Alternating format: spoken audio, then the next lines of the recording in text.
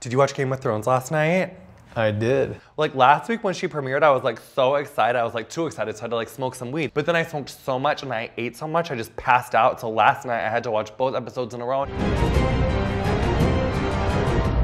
They were serving straight up Winterfell realness last night, okay? What was up with that like little munchkin's face? You got hit with an axe? Yeah, the munchkin. So then this like greasy guy with like the long hair, which I was kind of feeling that long hair on him. It was like kind of fetch, but when he was about to go down on that girl and she all like got up and like put her like vagina in the shot and it was just like that tight shot of her vagina, I was like, I don't know if it was like, there was like a fantasy G-string, so it just like was like puffy or cause like, it was like, they don't have Victoria's Secrets and like Winterfell. And then his like mouth got closer to it. I was like, there's seriously gonna be a dick in there. But then thank God that guy came in and he was all like, you better back away slowly. Meanwhile, do you love that girl who is like looks just like Christina? I love her. But then you have like these slaves. And I'm like, these slaves have such a raw deal. Like they have to like go kill like some poor mother's first baby to get in the slave club. They were so hardcore that one dude like got his nipple cut off. I was like, ah! Like nipple just flew off and he was like,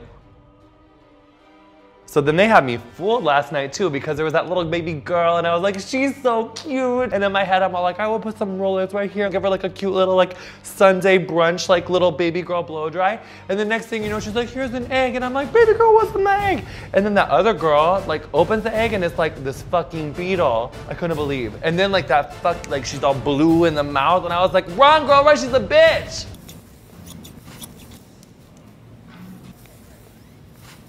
So then I'm like, how bored do you have to be to sit around and watch a ship? But then like the ladies' maid in the back was all like, don't trust your bitch with that guy. And then she's like, don't trust that guy with your bitch. And then like, by 30 seconds of that, I was like, what the fuck is going on right now? Meanwhile, I'm watching, I'm like, did Tilda Swinton eat a pig? But then you have that little like redheaded hussy all up with the 12-year-old king talking about like, I couldn't have sex with him because he was gay, la la la la la. That is so not cool. Do you know how many straight dudes I've got with? Although, I did have to say that little 12-year-old boy, he was like talking all that shit about his flower, like that little flower sash. I lived for that flower sash. I would have twerked that.